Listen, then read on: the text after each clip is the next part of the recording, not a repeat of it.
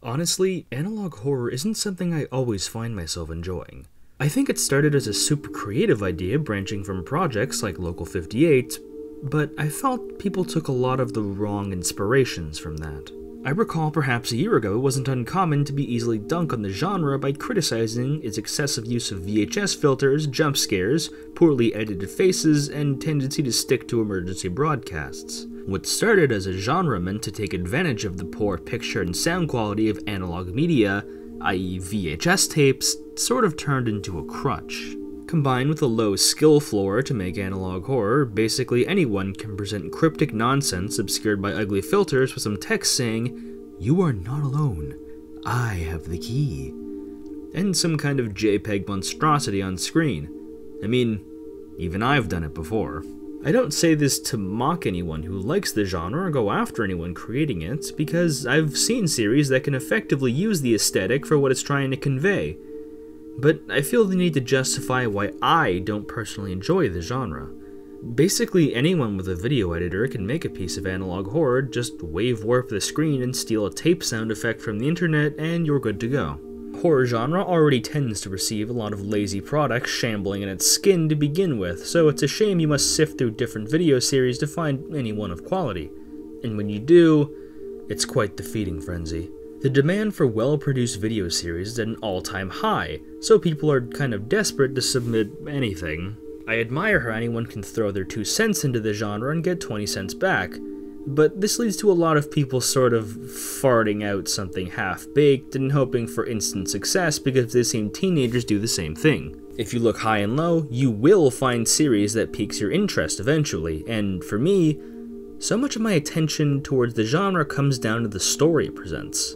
Storytelling is something I am extremely passionate about, and the internet's shown me well enough you don't have to be limited to text to communicate it. There are several analog horror series that primarily focus on storytelling, but there's one I haven't seen covered much, which is shocking considering how well done it is. It's absolutely criminal how people haven't been singing its praises more. It's a series that mixes live action, multimedia, and a classic television series that's still ongoing today, South Park. Dear viewers, I present to you the South Park analog horror series called South Park Analog Horror Series. I don't think there's a proper name given to it. This series is created by one Beyond Birth on YouTube. I highly recommend you check out his work and channel after you finish this video. I'm just the messenger talking about a cool series, kind of like a less successful Canadian B-Tech Wendigoon. I'm going to assume you know what South Park is, because if you don't, where have you been? Does Gen Alpha still watch South Park? What is this series about? Well, I'm here to explain. I'll be playing each episode in order by a created playlist from BB, which is what I'll be calling the creator from now on, in sequential order, and then explaining after each episode is done. I'll trim some of the fat because I'd rather you use this video as a jumping off point to watch the original series, rather than just featuring everything unedited here. Links, of course, will be provided in the description. I hate long intros, so let's just jump into it.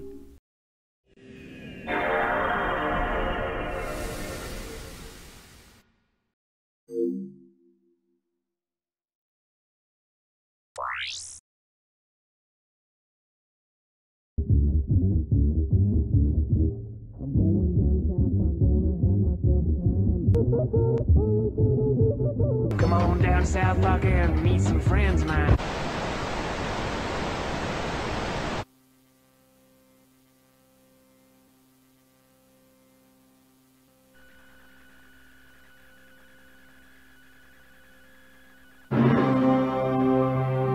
Young man, do you know where you're going? Hey, Kenny!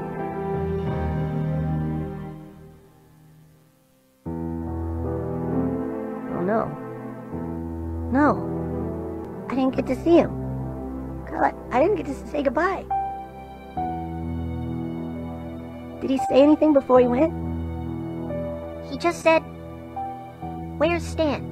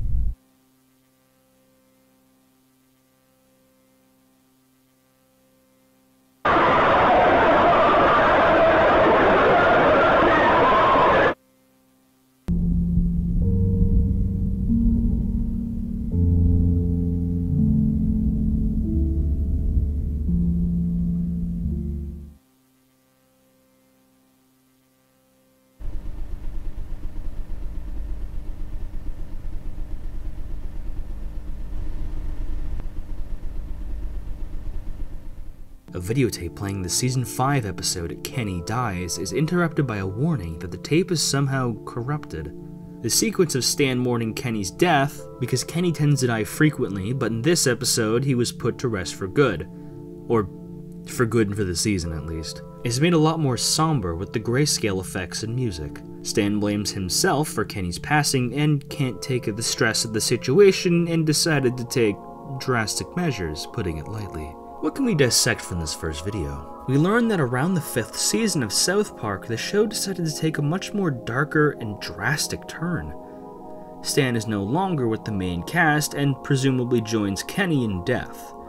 But there's an extra narrative happening on top, the videotape. The episode has been greatly modified, cutting out most of the content and changing what little was left over with their new insidious ending.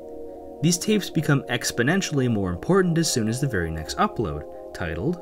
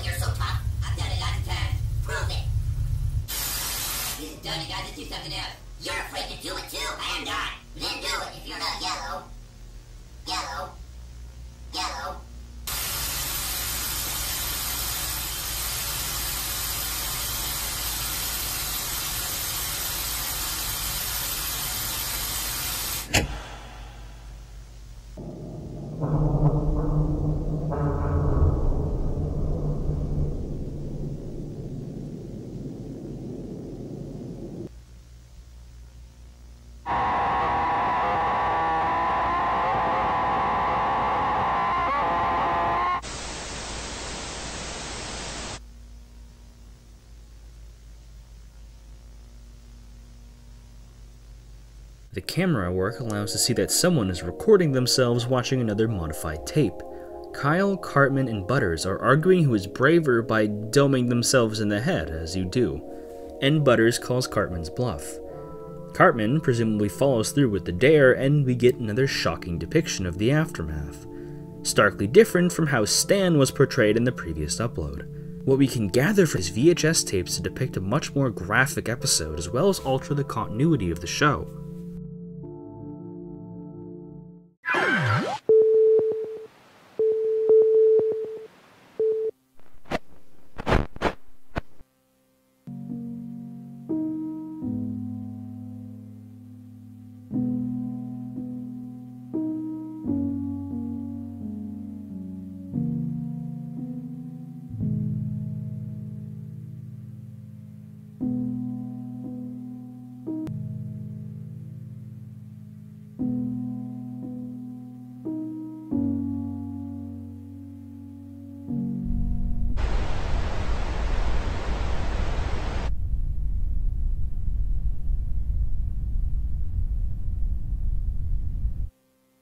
I can't unwind. On down South Park and meet some friends of mine.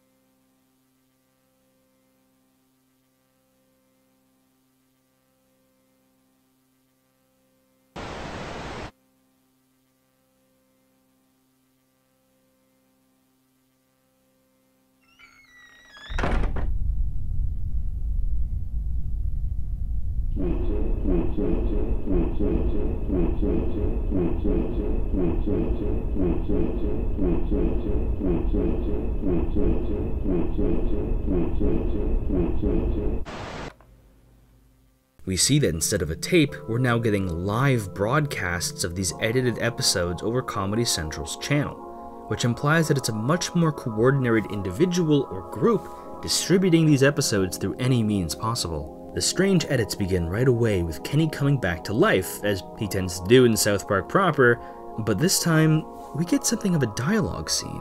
Kenny can't understand the show because of his hood, so the text on screen is likely another character speaking to him. They ask a lot of invasive and personal questions like, how did you find peace? And we can fix you. Cut to Kenny's disfigured face with the text, you're fixed, implying that whoever Kenny is talking to was responsible for this mutilation. Comedy Central gets a hold of their signal once more, but is also hijacked again.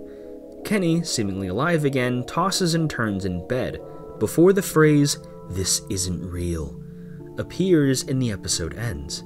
This has all been incredibly eye-opening for a couple of reasons. This episode has been altered more than any before it. Kenny's unique status in South Park as someone who dies and comes back frequently is called into question by him being shown in both states frequently. Though I'm unsure if him sleeping at the end is meant to signify that he's recovered from his skeletal form, or if that was a dream, or if him lying in the bed is the false narrative. The text does imply that something kind of false narrative is going on, either taken literally as South Park isn't reality, or the altered events in the show aren't happening and the show's regular episode programming is still the canonical through line. A lot of complicated narratives happen at once. What is this, BlazBlue? Check out my BlazBlue video if you haven't seen that. Listen, Bill. Nobody killed anybody. Someone died. It happens all the time. But life goes on. It always does. Until it doesn't. But you know that, don't you?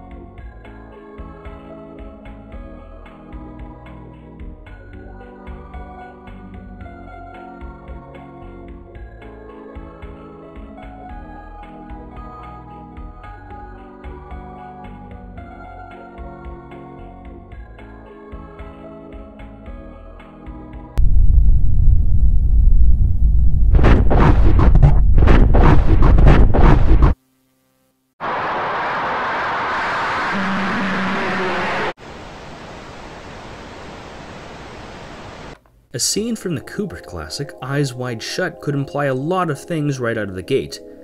The movie is about the secret elite society based around sex and drugs and controlling the lower classes, which could come up into play later. But for now, this movie is interrupted by an emergency Channel 7 news public service announcement. We find out that the series takes place in 1998. The broadcast explains that several altered South Park episodes have found themselves on television, typically striking around midnight. The signal seems to cut to another altered episode. Curiously, all four main boys seem to be alive again. Cartman is telling a tall tale about Scuzzlebutt. Yeah. When the scene cuts and the text, "You are nothing," is repeated on screen, a corpse-like figure is shown, but its identity is unknown. It could either be the Scuzzlebutt Cartman was talking about, or an image the unknown person or group threw in deliberately to spook unsuspecting watchers during the hijacking. The idea that these altered episodes were made solely to spook people is something I'll come back to. We have another upload to look at.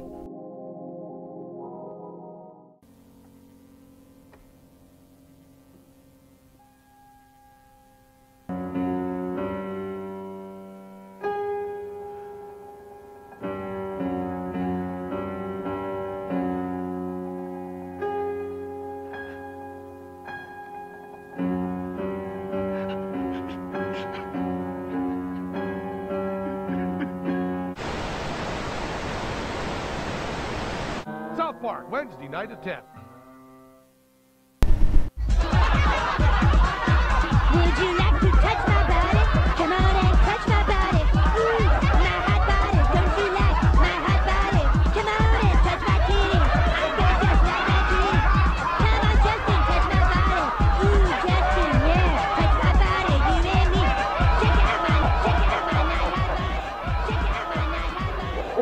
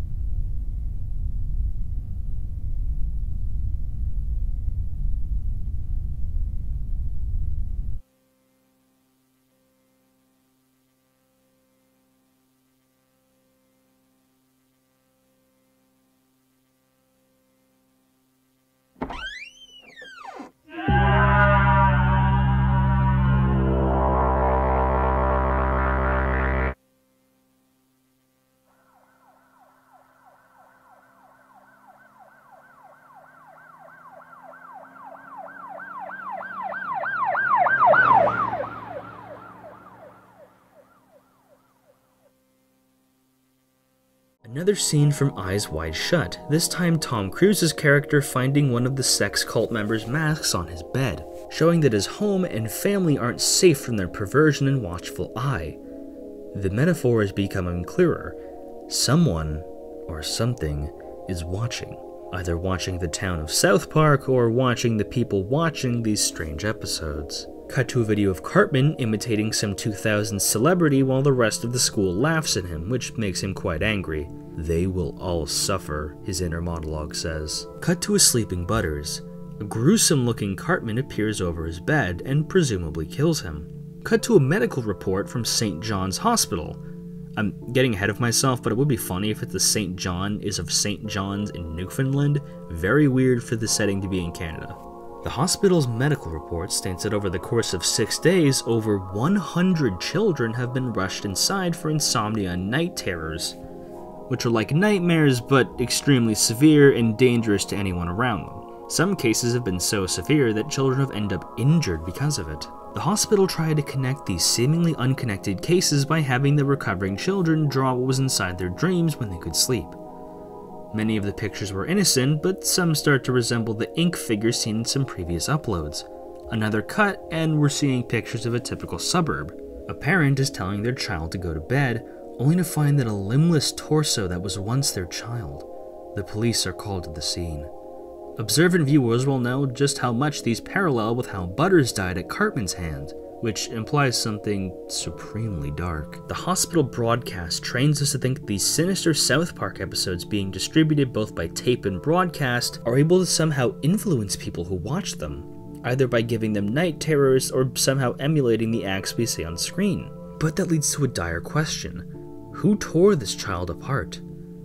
Never thought I'd say that. Leave a like for that one. If the corpse is symbolically linked to Butters, then who was Cartman linked to?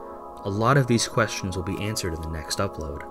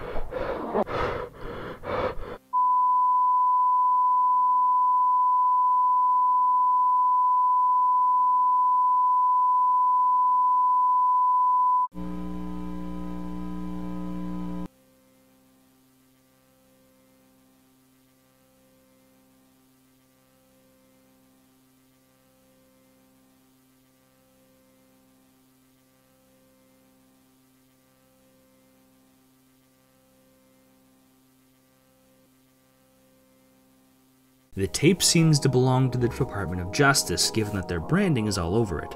The story of the previous episode is expanded upon. Adam Ford is the name of our recently deceased. Police investigation of the scene nets them Adam's camcorder, which is promptly played. Adam is seen recording himself watching the previous upload's altered episode. When the power to his room is cut after it ends, we hear someone else has entered the room by their ghoulish laughter. Without any question, the remains are Adam's. The final statement confirms that the show is somehow capable of altering or even affecting reality, enough to get people killed. The title of this video is named after the incident.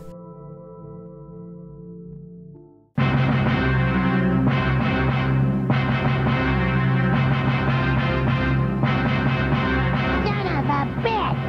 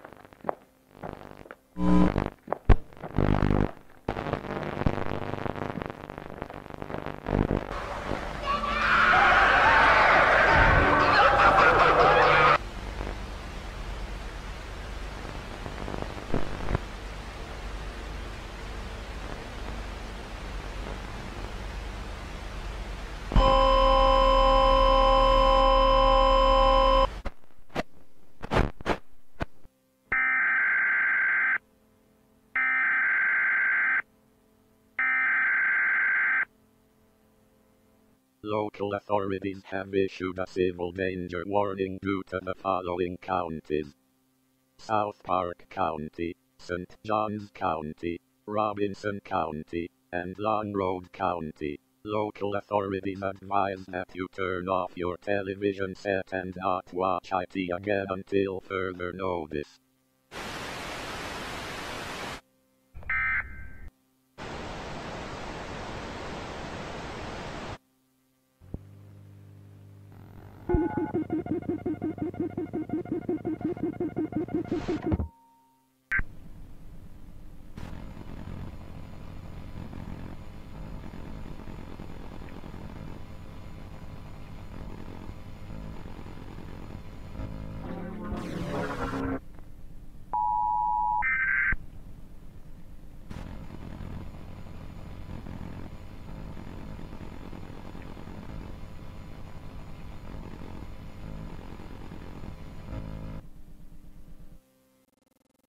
Kyle gets a flash of a nightmarish vision of himself before he awakes. He thinks about how the rest of his friends are dead, which adds some much needed continuity to South Park. It also confirms that Kenny is dead for any doubters. Kyle says is next, and lo and behold, he is. A civil danger warning in the style of an emergency weather warning is making the rounds to several different counties, among them being St. John's and South Park County? As in the show location? There are reasons to suspect both, so I'm a little confused on the language here. Either it's referring to the in-universe South Park or somewhere near St. John's, also named South Park. Whatever info they wanted to give is cut out by another hijacking, this time directly addressed to the viewers. We send our messages through the domain. We are not one, but multiple. And you will all suffer at the hands of our doings. There is no escape. We learn that it is a group of like-minded people, or presumably people, who intentionally use carefully manipulated episodes of South Park distributed through VHS tapes and sometimes television signals when they're able to hijack them. Their goal is to cause as much damage to anyone who views these episodes as possible, though their motive for doing so is unknown if there even is one. Choosing South Park specifically might seem strange, but there is a reason for this. Even when the show was first starting out, it was popular with adults and children alike. Because of its coarse language and sometimes graphic content, it was aimed at an older audience, which naturally attracted children trying to fit in. How they're able to hurt people is something still left up in the air. The tapes are able to affect people on a mental level, likely due to some kind of sublingual programming featured inside, which would explain the nightmares and insomnia But I'm still curious on how Adam died. Call me crazy, but I don't think it's possible to remove your arms and head as one person. So whatever was laughing in his room he recorded was clearly there in some capacity, either as one of the members of the organization, or some kind of monster like the ones the children in the hospital drew up for its debate. Though if they wanted to seamlessly capture as many people as possible to hurt, they could have just chosen SpongeBob. Who's next is a little too short to analyze. It's just another hijacking from the group taunting viewers with which character will suffer a horrible fate next. And we seem to get our answer right away with the next, and as the time of recording, final video.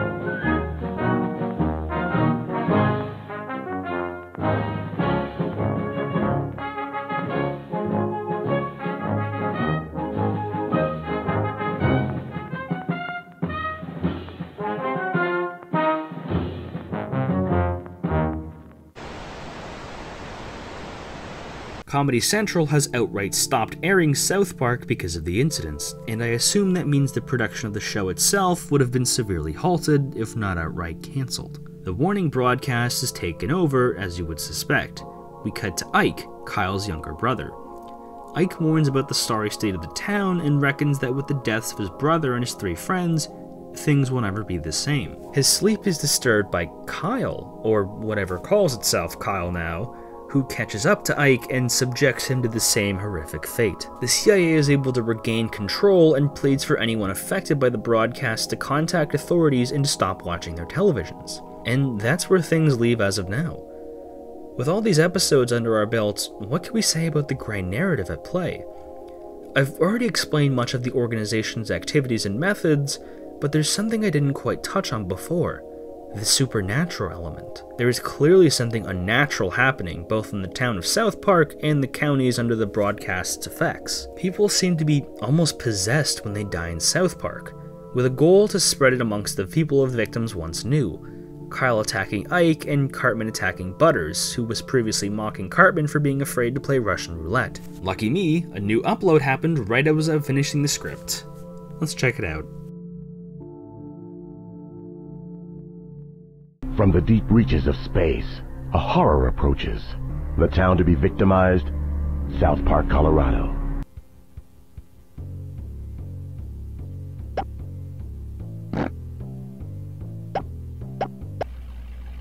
Hi, Chef.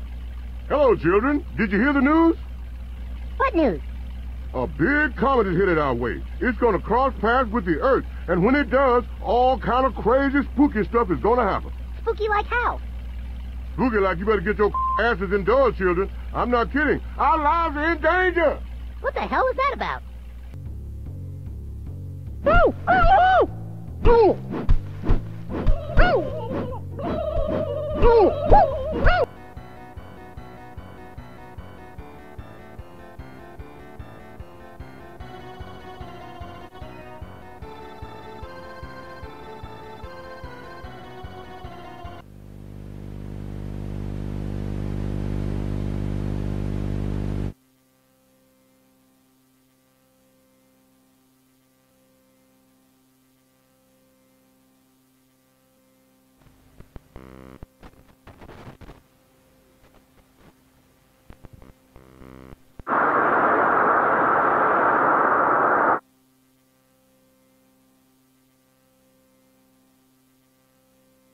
Turns out video games aren't even safe. The N64 version of the South Park game, which is a real game that it's honestly pretty fun if you check it out, is a host to a similar corruption to its other media counterparts. People can encounter this either through the carts of the game being modified and given out, or extremely early Nintendo 64 emulation, which did start in 1998 through Project Unreality. Mind you, Unreality in reality was in no way able to support running any game like that smoothly, but we're taking a bit of a creative liberty here. A huge portion of why I love this ARG is because it's extremely aware of its time period. South Park is something I frequently saw on VHS tapes, and it takes advantage of the media and television networks popular at the time to make something really immersive. Something that should trouble everyone, however, is this maniacal group's ability to manipulate media with possibly supernatural programming abilities, and what that means for the rise of the internet.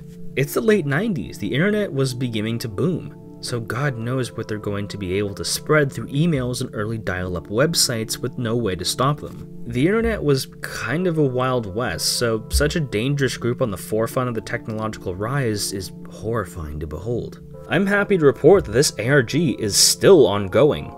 I'm very much excited for new uploads, which come quite fast for how well they're made. I can't wait to see which cartoon child is destroyed and which real-life child is going to be killed because of it. My coverage doesn't entirely do it justice. Go sub to Beyond Birth and tell him what a good job he's done with everything. The series isn't perfect, mind you. I had to cut a lot of the footage from each upload just to show the clips that aren't just the show with the filter over top. Besides that, I think the series is exceptionally good at building narrative tension and escalating things further and further. The story is able to expand with a traceable series of events meaningfully, which makes it stand pretty head and shoulders above a lot of other series that just don't do that. It isn't completely cryptic. A lot of the text seen on the screen makes sense when you apply it to the context given in future uploads. And for that, I must give this a 4.5 star rating. Bravo, Mr. Birth. It's here where I must stop. There aren't any more uploads to analyze, so I have to patiently wait for more to come. If you've liked anything you've just seen, then go ahead and follow the creator for more. If you've enjoyed my commentary and coverage, well, you know what to do. Subscribe and stay tuned for more weekly uploads. Until then, dear viewers, Have a lovely rest of your day.